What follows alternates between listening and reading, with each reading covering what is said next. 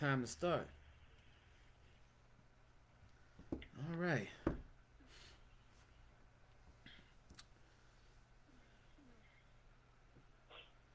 Okay, I think we're live. Yes, indeed. Good evening, everybody. The Lord is good. Coming up on Palm. Hard to believe, but Palm Sunday is this Sunday. Hard to believe, isn't it?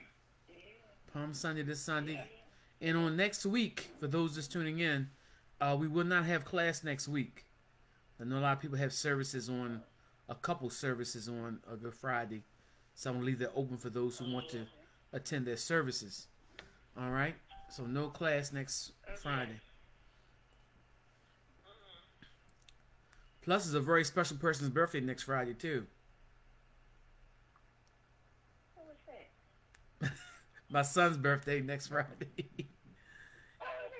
Oh, His birthday's on Good Friday. It fell on Good Friday this year. happy birthday. Yes, so.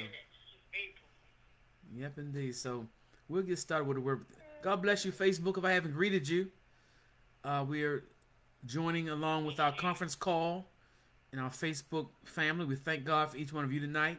As we team, I have a lot of stuff to share with you tonight, and I'm not sure which way the Spirit will take us, but I hope you guys are ready to eat a good meal and dig down deep a little bit. Get you thinking a little bit tonight. So I'm not sure how far we'll go with it, but we're dealing with in Romans chapter 16.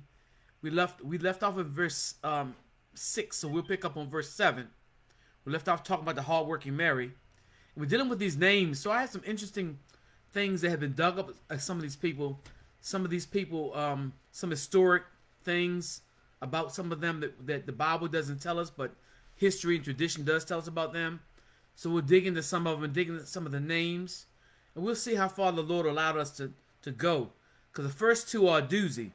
And I'll tell you why as we go forth tonight. Father, we're grateful tonight for your multitude of blessings upon our lives. We come, oh God, tonight loving you, loving your people, loving your word. Take any contaminations that may be in our hearts, minds, or thoughts that will contaminate this word by any bias, any training that's false, that only your word will be spoken tonight, oh God. Only your word shall be heard. So I commit myself to you and those who are here, and those who are not only here tonight, but those who will hear this message later on as a replay. So we thank you, Father, tonight for this social media platform. Now use it as a sanctuary that somebody might be encouraged through the word of God. We give your name praise and honor and glory. In Jesus' name we pray, amen. So in the 16th chapter, winding down this book of Romans, this chapter I believe most people just read past. Not even read past, because there's so many strange names here. It'd be easy just to kind of skim through and say amen. But we're finding there's treasure here. Every word of God has a purpose. We might not always understand it, always grasp the truth of it, but every word, every chapter, every verse has meaning, is meaningful, necessary part of the word of God. So Paul, this great man of God, who God used so mightily to pen so much of the scripture, is now ending this book that he wrote to a place he had never visited as of yet, is Rome. He never met a lot of the people at Rome, but he knew a lot about them. Some of the people he must have met in passing because he speaks so personally about them, calling them beloved. They must have either sent them to Rome or in his journeys had met these people, and those people moved to Rome. So whatever may happen, we know that Paul was a people person. Not only was he a preacher of the gospel, an apostle, a teacher, but he was a people person, as so all of us ought to be that in the Lord. We ought to be people that are concerned about the Lord. It's so easy sometimes to get so bogged down into what we do that we forget that people come first. People always take priority. Of course, it's God first and then people. All right? Above all other things. So Paul actually knew these people, some people by name, and some of the things they had been involved in, he names them. We talked about people like Phoebe and the husband-wife team, Aquila and Priscilla. We talked about them. We talked about Mary. We talked about various ones. Moving on down now to another two people God's going to talk about in verse 7. In verse 7, Paul said, let me just read a few verses, then we'll come back to make comment on 7. Salute Andronicus and Junia, my kinsmen and my fellow prisoners, who are note among the apostles, who also were in Christ before me, and Amplias, my beloved in the Lord. Salute Urbani, our helper in Christ, and Sactes, my beloved. Salute Apelles, approved in Christ. Salute them that are of Aristobulus, of Aristobulus' household. All right. Let me read one more. Salute Herodian, my kinsmen. Greet them that are the household of Narcissus, which are in the Lord. Salute Tramphena and Tramphosia, who labor in the Lord. Salute the beloved Persis, which labored much in the Lord. So hopefully we'll get that far to see tonight. All right. We get that far tonight. All right. So we talk about people that were background of Paul's ministry. Paul did a lot of ministering, but there was a lot of other workers that were working in the Lord. They may not have had the platform or the visibility of a Peter or Paul, but yet are very important. And I think that's important for us to note that everyone plays a part. Everyone is necessary. Everyone is important. And God chooses people from all walks of life. All walks of life. We mentioned on last week some of the people that are named here. You have people that are as low as slaves and as high as people who are working in the imperial household were affected by the gospel, which was a good news. And we'll see as we move on some of these people. The first two that we'll talk about tonight, in verse 7, Andronicus and Junia, my kinsmen and my fellow prisoners, who are of note among the apostles, who also were in Christ before me. Paul tells us a lot about this couple here. And this couple, this is either, now look, this is what makes this verse a little tricky, because this is either two men or a husband and wife. It could be brothers, but Paul linked them together like he did with Priscilla and Aquila. So we know that they're linked together. All right. So, and the thing about this, we know that Andronicus is a male, but Junia can be a male or female name. And if Junia is a female name, these would have to be brothers. But as Junia is a female, husband and wife. All right. So I'm going to take it as a husband and wife team, just like Aquila and Priscilla. And it could be, again, it could be either way, because the name is in feminine. We know that some guys have feminine names, even in our day. I know a Carol. I know a Aggie. I know a Tremaine. So guys' names can also go back ways. So we're going to take it as a husband and wife team. But he says, they are my kinsmen. So these were Jews. And possibly, because there were other Jews in this list that Paul didn't say were his kinsmen, they could have been in some relation to Paul. We know Paul had a nephew that heard the scheme in the book of Acts. We know Paul had a sister. We know some things about Paul's relatives. But maybe these are some believers, which would have been very exciting for Paul to have believers in his family. And he calls them his kinsmen. He also says they're my fellow prisoners. So at some point in time, they had shared prison cells with Paul. They had somehow some imprisonment for the cause of Christ, which would have brought them even closer together as people. We don't have the record of this in the book of Acts of Andronicus and Junia, but we know they were around because Paul said so. It also says here, who are of note, or this word note means had marked among the apostles, who also were in Christ before me. And this is the interesting fact here I want to bring out tonight, is that this could go two ways also. Got your thinking caps on tonight? I see you shaking your heads out there. All right. Note among the apostles could mean the apostles knew of them, or could mean that they are apostles, which will bring something in very interesting here. The female will be called an apostle. All right. Very interesting, huh?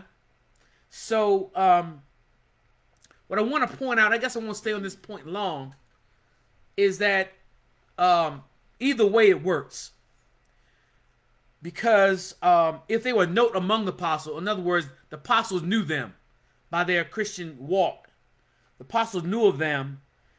That would flow really, really well with this, because Paul says they were in Christ before him. That means that this couple were saved before Paul got saved, which means they had observed Paul when he was not in Christ and destroying Christians. Also means that they could have been amongst those who were in Jerusalem, among the first ones to receive the gospel early in the book of Acts. They were Christians before Paul. So the apostles would have known of them. Now, if we take this that they were among the apostles, I want us to get another idea. How many have heard? I know I can't see hands. I can't see hands anywhere in our live feed, but you can put it in your note and say that's me. How many of us have heard all our lives there are only 12 apostles? Only 12 apostles. Then I want you to think real good, because Judas was replaced, right, by Matthias. Yes. And then Paul came along. That's 13. Right? And let me just take you to some, this to broaden your thoughts. I want to kind of broaden our thoughts a minute and come back and make some observations. I want to show you, look in the book of Acts. Acts 14:14.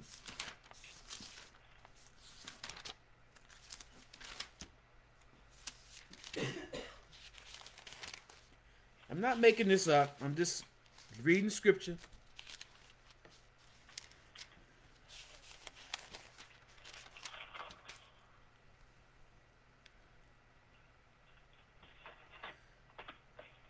All right, Acts 14:14. Which when the apostles, everybody with me? Which when the apostles, Barnabas and Paul, heard of, they rent their clothes and ran among the people. So here the scripture calls Barnabas an apostle.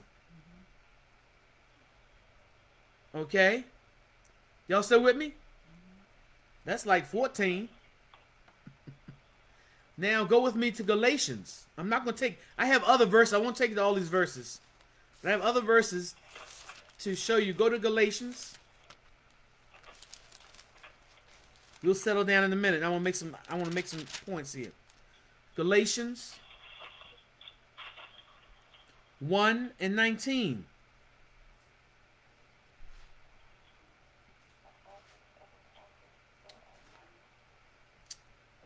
But other apostles saw I none, save James, the Lord's brother. That's 15. James, the Lord's brother. Now, James is interesting. You know why James is so interesting? James is interesting because James didn't believe on the Lord while he was in flesh. James got saved sometime between Christ's resurrection and the day of Pentecost. James was in the upper room. All right, so he became a believer. All right. So, let's go to one more verse, and then I promise we'll go back to our verse for the night. Let's look in first.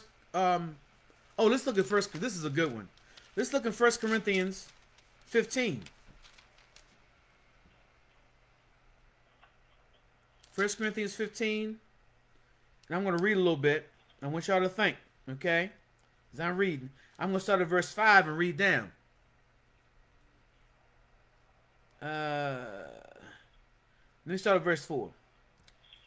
This is Paul giving the gospel. Let me go back to verse 3. Okay. For I delivered unto you first of all that also which I received, how that Christ died for our sins according to the scriptures, and that he was buried, and that he rose again the third day according to the scriptures. That's the gospel. Amen. Death, burial, resurrection. And that he was seen of Cephas, that's Peter, then of the 12, that's all the apostles, right?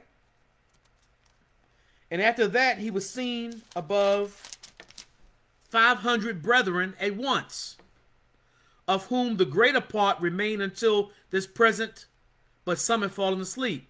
So when Paul was writing this, some of those 500 had actually saw Jesus was still alive, all right?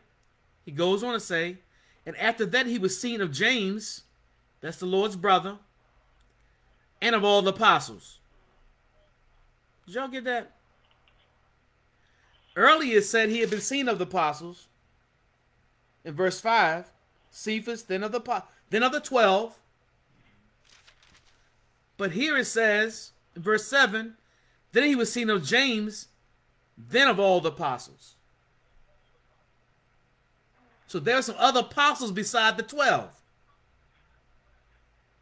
Did y'all read? Y'all hear what I'm saying to you tonight? I wish I could see all y'all faces. Anyway. Anyway. I hope you follow me. I'm going back now. I'm going to make some points. A couple points. I'm going back now to, I'm not teaching heresy. Because I gave you what all it was. I read the scripture, right? The scripture says what? There was more apostles. All right, but there was a distinction made between the 12 and the apostles. There's no other apostles that are on the level of the 12. All right, that's the ones that Christ's hand chose, and then he chose Paul later on. All right, there's nobody on that level to give revelation and so forth. James did give revelation. James, the brother of the Lord, because he wrote the book of James. All right, so he was a revelator also. He also met the requirement because he's seen the Lord resurrected. All right, so let's look at this word apostle. We tend to to get one word and apply it all the same way every time it's written. I should have showed you the other passage of scripture. But this word apostle is translated in some places as simply as messenger. Apostle means one sent out with orders. All right? So there were apostles of Christ. There was the 12 sent out. But there were also apostles of the churches. Those who were sent out from the churches to do work, such as Barnabas and Paul were sent out. They were called apostles. They were sent forth with orders by the church of Antioch, sent them forth to do missionary work. So what we can say, let me bring it all together. What I'm trying to say to you, if this was a female and her husband called an apostle, doesn't mean she held the office of the apostle. It meant she was more like a missionary. Just like Ananias, I keep saying Ananias and Sapphira. Aquila and Priscilla. Aquila and Priscilla did missionary type work also. All right, that's what I'm trying to say to you. Everybody follow me? I want to make sure we're clear here. I just want to broaden our thoughts, because there's some people just say there's only 12 apostles, and in me, before I really studied this out some time ago, I would have told you there was only 12 apostles, no more. But then when the scripture keeps calling other people apostles, then I know there are more, but there's none that takes the place of the 12. Y'all follow that? Every time you see the word apostle, doesn't mean it's the 12. Other people were also messengers. Also, this I had another verse of scripture. Let me see if I can call it out to you, just to jot down. In Philippians 2:25, jot that down. It's a man by the name of Epaphroditus. He was called the messenger of the church. That word messenger is the same word that's used for apostle. All right? So he was apostle of the church, sent out by the church to do work. I hope you guys are following me. All right? Mike, come in a second. I want you to look at this. Come around this way. So I wanted to go back now. So Andronicus and Junia are interesting because of that fact. So either way you slice it, they were fellow prisoners of the Lord. They were known among the apostles, and they were also, they were also Christians before Paul was. All right. We move down a little bit further and look at Amplius. Amplius, my beloved in the Lord. Amplius, my beloved in the Lord. Now, this name is interesting because the Bible called him beloved, meant that Paul must have known him somehow. It keeps popping up. Paul must have known him somehow personally. His name means large or extensive. Interesting thing about his name is that this is a slave name. This was a name that was marked above a well-known slave name. All right. And yet he was beloved in the Lord. A well-known slave name. And in the, I found something very interesting about him. You won't find this in scripture, but tradition, and also in the catacombs. Now, it's not definitely known to be him in the catacombs of Rome. In the catacombs of Rome where the churches would do, the churches would bury their people underground. And I understand you can still visit these things today. And so there's burial grounds underneath the ground, under the churches. And there's a huge decorated tombstone in the catacombs, the early catacombs, with the name of Apelles on there. All right? And this signified that amongst all the other people buried, this signified that although he was a slave, he was somebody in rank in the church. What am I trying to say to you? In Christ, it doesn't matter whether you're a slave, bond free, you're the boss, you're a shot caller, it don't matter who you are. When it comes to Christ, we're all one in Christ. And that the thing about the body of Christ was this. Although Amplius was a slave, he was possibly an elder or pastor or someone very important in the church, which could have mean his very master could have been taught by him in the house of God. Isn't it interesting? So what am I trying to say? That God has all kinds of people. And how we're going to see a lot about these names that we look at tonight. We're going to see a lot about households that were affected by the gospel. And as I go through, I'll tell you about, I'm going to jump ahead a little bit. But if a household, when the Bible speaks of a household, it could mean mother, father, it could mean mother, father, so forth, but also could mean the slaves that were there. And some of the people in this list were households of royalty. And when they passed away, their slaves will be taken to the imperial, up into the emperor. They would become the emperors because they were connected that way. Which means those same slaves that belonged to a believer would have gone all the way to the palace and affected those people in the palace. So let's just see how God works. God has people, maybe Paul couldn't get in the palace, but God will use the slaves to preach the gospel and influence those people in the palace. Isn't that wonderful how God works? So sometimes we think I'm too small. I'm a custodian. I'm a food service person. I'm a this or the that. And there's nothing, but right where you are is a missionary field. God needs people everywhere. I've been working FedEx for all these years, and I've met all kind of people, from the doctors, professors, down to the custodians. And guess what? God's got people on every level. Amen.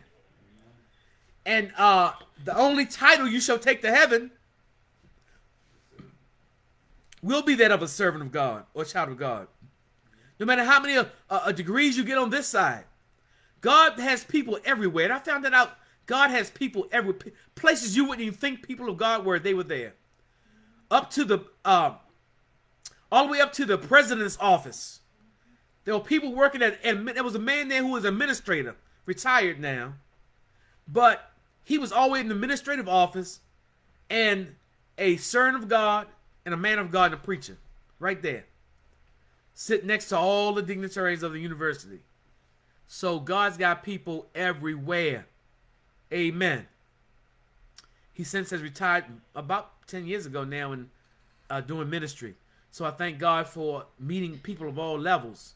So I wanted to let you see this, that we can read past these names and do a little study and find out that this man was significant. We know he, and also another fact is this: noblemen at this time, noblemen had of their time would have had 3 names. Slaves would have only had 1 name, and that's what's on this big tombstone. 1 name, Amplius. So he was a man of significance in the church, although he might not look like much to other people outside. Guess what? In God's house, he was a leader and a servant of God. So I want you to know God can use anybody. It doesn't matter what state you're in, age-wise. It doesn't matter. I keep telling y'all, it doesn't matter. God still got work for you. If you're still breathing, God got work for you. Amen. And my very passion is this. My concern is this: that I do what I do for Him and do it well. Be effective. Spending the time in God's word, spending time in prayer, spending time when people don't even realize it. That I know it may not seem like much, but a lot of study goes into doing a lesson like this. It may not seem like I'm together, but I study a lot to be able to present. Because I want not to impress anybody, but I want to be right when I speak. I want to be right. I want to be well studied when I speak. And guess what? In this, the much I've told you so far, I realize that none of us know it all. Amen. That the Bible says we know in part and we prophesy in part. So no matter how educated or well studied you are, none of us know it all on this side. There's always something more to learn and to know, but it keeps us humble. It keeps us not being proud. It keeps us humble to know that yes, I've learned something. And that one I took it to Romans to 1 Corinthians 15. I just saw that today. I was just reading through, thinking about Paul's testimony and thinking about James, and then I saw the other apostles. He already said he saw the apostles, so I just saw that today and read it. Many times as I've read that passage of scripture, it wasn't brought to me until this evening that he actually spells it out. There were other apostles, none like the 12, but there were other apostles. All right. And then some people will tell you that the gift of apostleship is no longer in existence. And I believe there's no apostles like the 12, but God is still sending. All it means is a messenger sent forth with orders. God is still sending people forth with orders. All right. So that's enough for that slave situation. The next name we run into, Amplius, beloved of the Lord, Urbane. He's a helper in verse 9, 16 and 9. He's a helper in Christ. A helper in Christ. So he was part of the team. How many of you know we on the same team? We have to learn how to look at each other as the same team. And just because my team doesn't worship where your team is worshiping, doesn't mean we're not part of the team. Well, your team worships differently than my team, doesn't mean that you're not part of it. It's all one team. So we start dividing ourselves by labels and denominations and churches, then we defeat the oneness that Christ died for. He died so we might blend together as one. Yes, we all are different. And I talked about that last week. We're different, but we should blend together, not clash. Amen. So there are thousands of preachers, but nobody should be just alike. Thousands of teachers, thousands of teachers and whatever gift you may have. Speaking gifts, prophecy gifts, serving gifts, administrative gifts. But everybody has their own way of doing it. And what God does is takes that gifted person and places them as a gift in the church to operate so the church may grow. But let me, while I'm on this, I promise you I wasn't going to leave, but let me just take it to another verse. I think if I can find it real quick. Where is it? Maybe I have to come back to it. It's in Ephesians. The Holy Spirit helped me find it because that slips in my mind exactly where it is.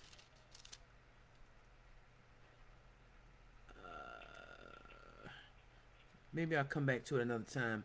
It's in Ephesians, I think it's 3.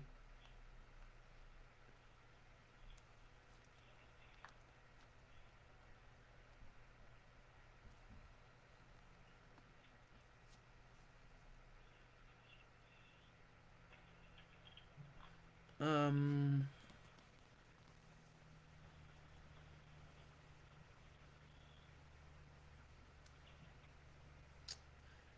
Okay, look at 3:16. Yes. 3:16. Ephesians 3:16.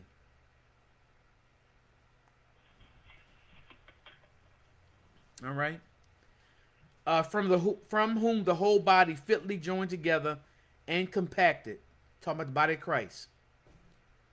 The whole body, that's the members, you and I, fitly joined together and compacted. How? That which every joint supplies.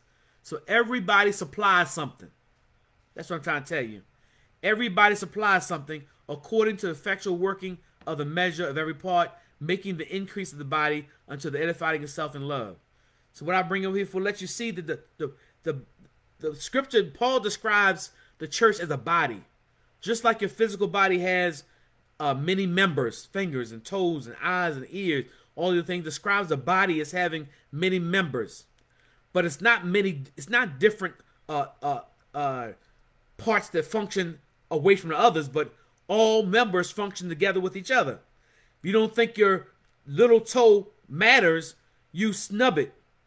You hit it against something. And what happens? The whole body responds. The mouth responds. The hands respond. The legs respond. Why? Because it's all part of one living organism. But every joint, I took you to this verse to let you know that every joint supplies. The body grows. We grow together.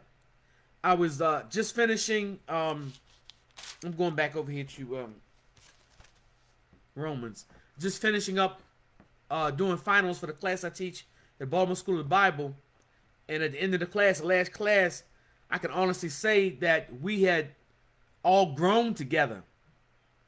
Not only had the students grown, I see them developing and minds being changed, hearts being lifted, getting new views of Scripture.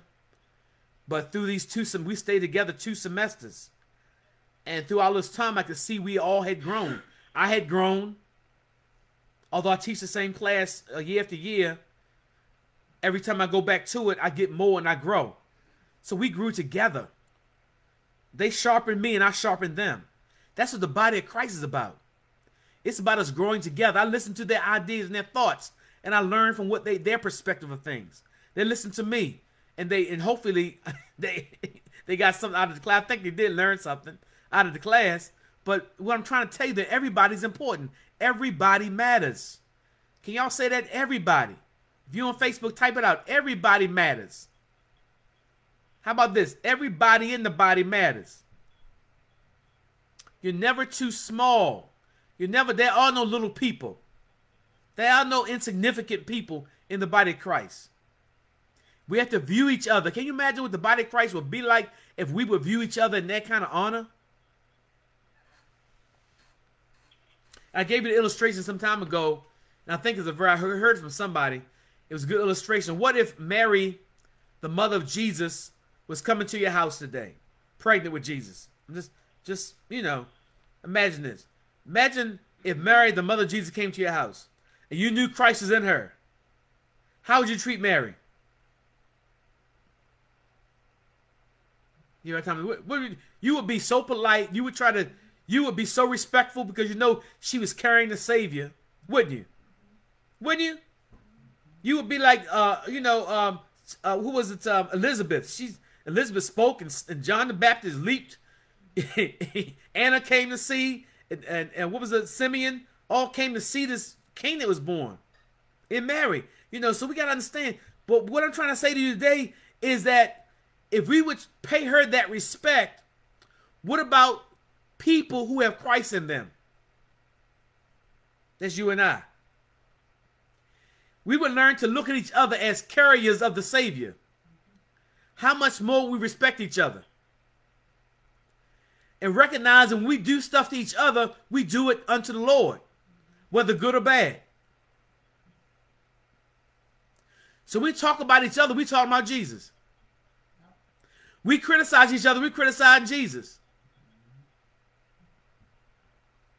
What respect we'd have for each other, we realize that person, we may not see eye to eye with everything. We might not agree with everything that each other does or says, but we are supposed to still respect the fact that is a child of God. And I know it's hard. I know it's tight, but it's right. I know I had to remind myself because some folk that name the name of Christ do not act like they know Christ. And I want to respond like I don't know Christ because they act like they don't know Christ. But what good is that going to do for me to act out? Nothing at all. Amen.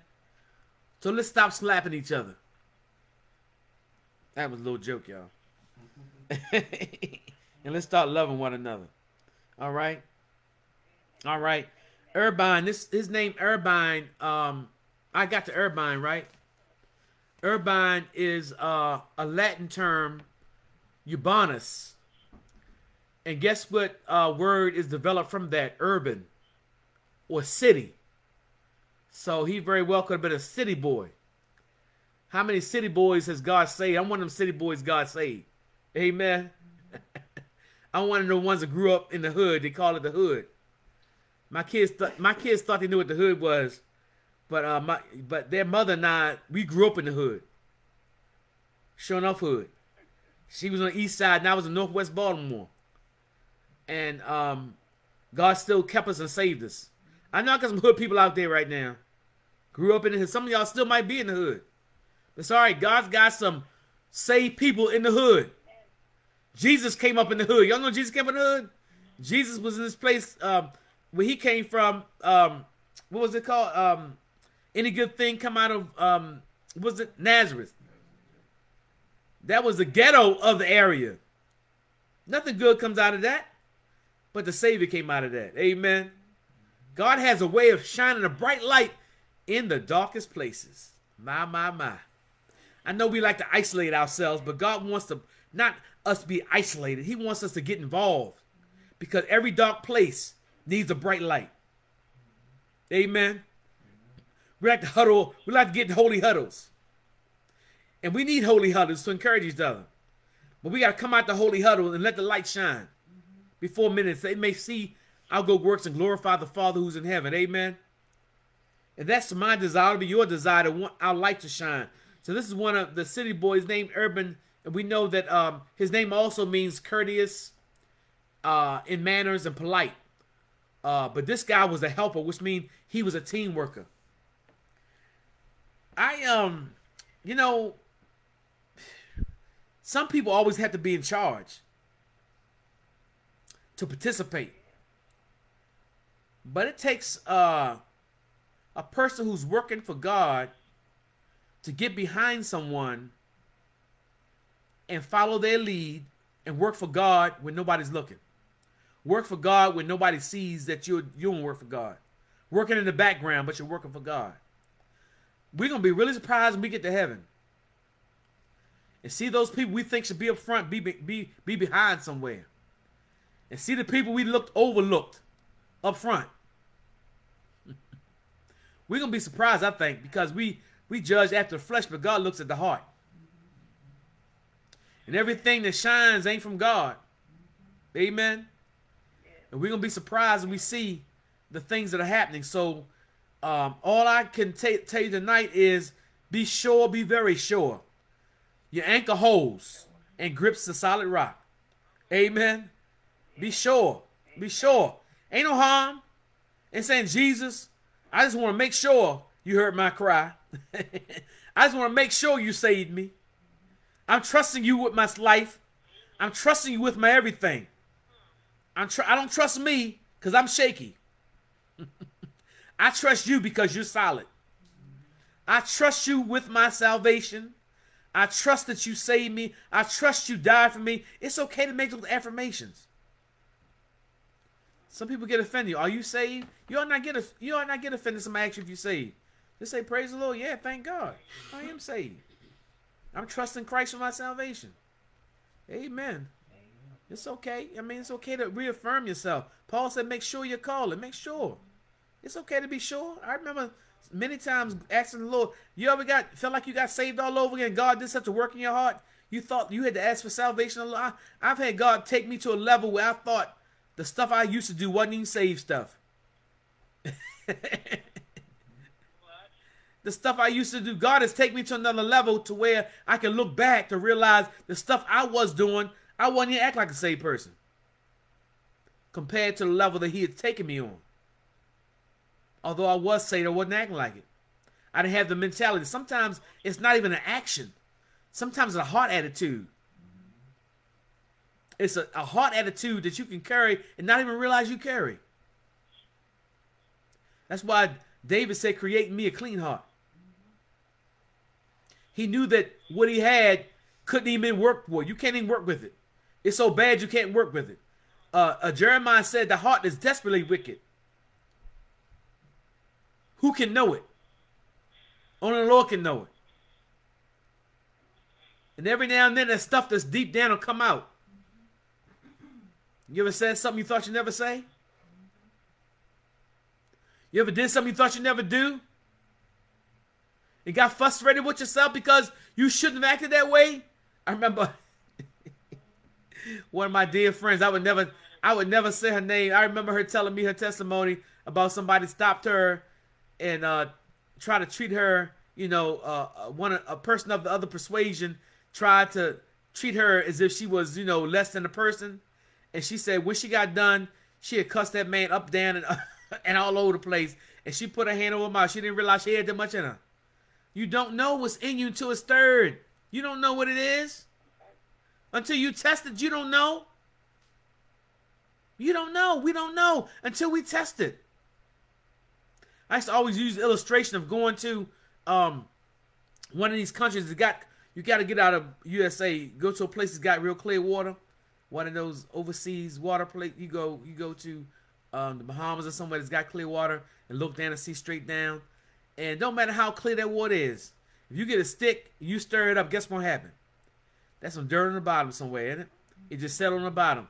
So we got to understand that we may look good, but all it takes is that incident to stir us. Amen.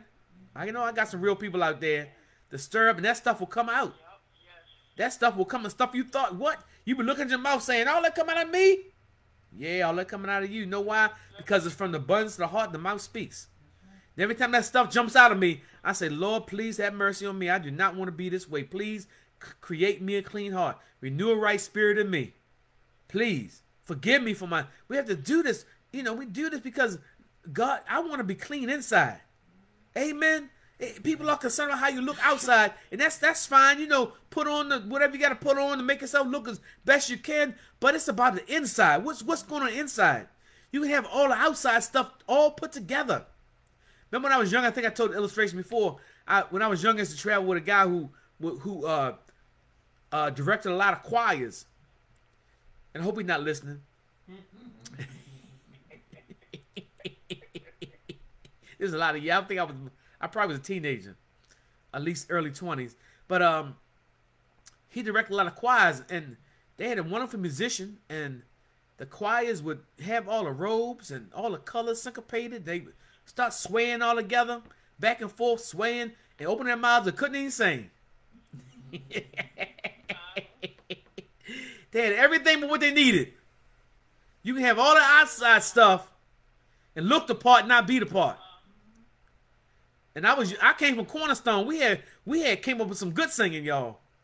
So I knew what a singing choir was about. We had choirs back in the day. You could point to anybody, they would tear the church up. That's the kind of singing I was used to. So you know, so when I was travel with him, I'd be like, choir. I don't know what that is. So you can look the part and not really be the part. People concerned about colors and shoes and ties and collars and hats and all that stuff. That's fine and dandy, but make sure the inside is straight. Put some effort on the inside. Amen. Amen. Put some effort on, do you love people? Put some effort on humility. Put some effort in prayer. Put some effort in serving people and not being served. Lord, Lord, Lord. Put some effort into that. How you treat people. How you speak to people. I've seen so much in my Christian life. I've seen people being mistreated in the house with God. I've seen people just being mistreated. and backbiting and stab and all of the things. And I've seen. Well, I don't want to talk too much, but you know, I'm just speaking from what I've seen, y'all. And it's bad when you're. Can I just say this to you? It's bad when you're treated worse in the church than you are on the street. Yeah. That's right. The house of God should be a place of love, a place of compassion. But only God can do that for a heart. So don't worry about looking the part, be the part. Amen. Be the part and God will take care of the looks. Amen. Be the part, be the man. I asked God and I pray and I still pray. I said, God, I'm not worried about titles. I just want to be the person. I just want to be the person. Make me the person. All the other stuff will fall in place. Amen. And he's still working on me. Still working on all of us. Amen. So we left off with Urbanus. And the next one name is kind of strange. All these names are strange. I'm giving you guys some names for some of you maybe having some grandchildren, the children you want to pick names for. These are Bible names, all right? All right. And another one in the same verse called, his name is Stachys. Stachys, my beloved. Stachys. And Stachys is kind of strange because he's called beloved. All right? Paul didn't have any problem with telling another man that he loved him and that he was beloved. The Lord told Jesus at his baptism and transfiguration, this is my what? Beloved son. And we are beloved because we in Christ Jesus. All right? But this man Stachys, his name means this, y'all. I don't know why. Why his parents called him this. But his name means the ear of corn. So I don't know if he ate a lot of corn or an ear of corn. That's what his name means. So I guess you could call him Cobb. I don't know. I don't know why. We don't know why, but I'm telling you what his name means. Maybe his parents raised corn, or I don't know what it was, but that's what his name means. But we do know it's a very uncommon Greek name. He was a Greek, so he was not a Jew, and that he was one who was loved. You got a jacked up name, but you still loved. Amen. How many of you know you got some stuff jacked up about you, but you still loved? Yeah. Amen. I got some stuff jacked up about me, y'all. I got a whole lot of jacked up stuff about me, but I know I'm still loved. And that's what carries us through. Amen. Amen. None of us got it all together. There's some things about you. I bet all of us have something about our physical appearance that we don't like. Something about our shape or whatever. I used to always come up and get teased about my head. You know, when I was a little boy, they would tease about my head shape and all that stuff. But I've come to love my head shape because God was very I'm fearfully and wonderfully made. He made me in a way that not many people are made.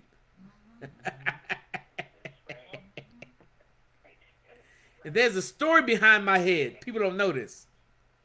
My family's heard before. There's a story behind this head. When I was a kid, when I was a baby, my soft spot, you know, every kid has a soft spot so your skull can grow. My soft spot had hardened when I was a kid. And some of y'all heard this before, but it's a testimony. The doctors told my mother that my head would not grow and that I would be retarded. You can't say retarded now. What is it, special needs? What is it called? Special needs or whatever. I'll be a child. You can't say retarded when you got to say special needs. But back then, the doctor said I'd be retarded.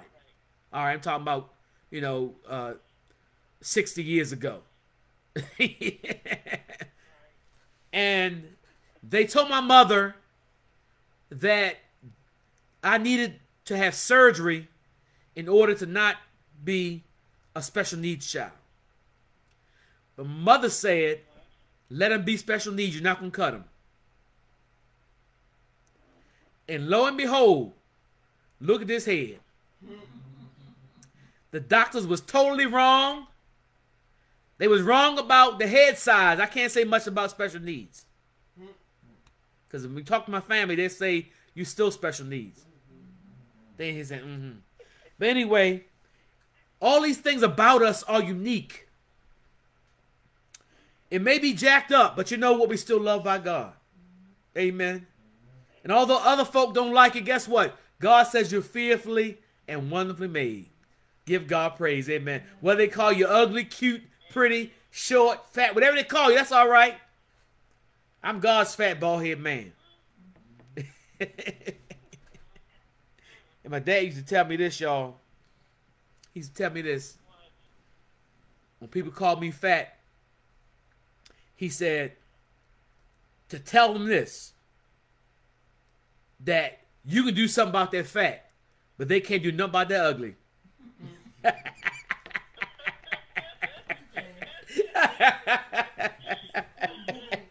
I'm not encouraging that, y'all, but it was funny, wasn't it? I'm not encouraging that, but that's what he told me. The kids would say fat, so fat, call me names, all that kind of stuff. But you know what? I thank God for every fat year he gave me. I'm still here. Amen. Amen. Amen. But anyway, I got on that talking about this man's name was jacked up, but he's still loved. Amen. Maybe things about you don't like, but you got to recognize it's about God loving you and accepting the love of God. When you receive the love of God, you can love other people.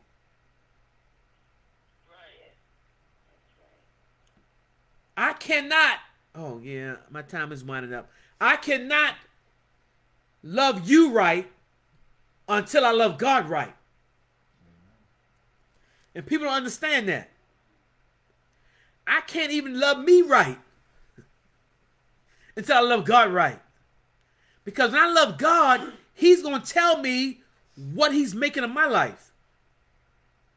And therefore, I don't walk around in this tight, evil ball, frustrated about life and mad about everything.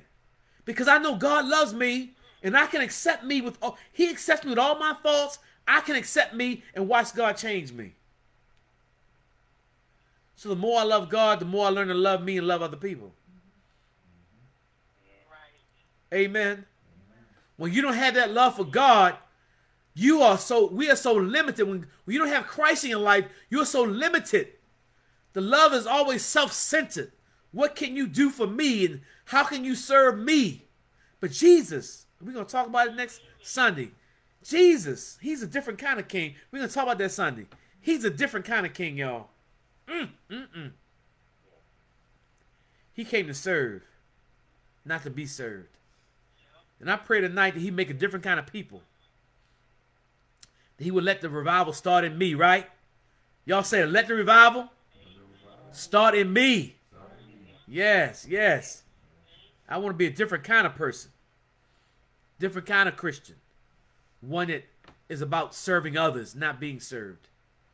So we thank God tonight for this time we've had together. We'll pick it up. So we talked about, we got down the carb, right? We'll move on from, and we'll move from corn on the carb to verse 10. Week after next. Next week we're not having class, so week after next. So y'all stay saved, all right? Stay saved. You got a week we're not gonna have class, so make sure you stay saved. That was a joke, y'all. You said do the same. Don't lose nothing. Don't lose nothing between. Don't lose nothing between the times, all right? Anyway, y'all, we got to close out. Don't stretch the relationship. Thank God tonight for his many blessings upon us, our lives. Again, next week, no class, but Good Friday next week. Make sure we reflect upon the Savior as we come upon these days that are set aside to honor him right in Jerusalem this week. His death on Friday and his resurrection on Sunday. I love the focus on Christ during these holidays, but I don't need them to appreciate him because I appreciate him every day. Some people need these days. Some people really need these days to shout, he got up, he got up, he got up. No, I appreciate him every day. Amen. So for those who need that special day, God bless you. For those who serve him and love him every day, God bless you. Amen. So come and be with us on Sunday morning, 9 o'clock for our Sunday school lesson. And then we're going to have our service at 11 on Sunday morning. And we're just going to have a blessed week. Amen. So God bless you.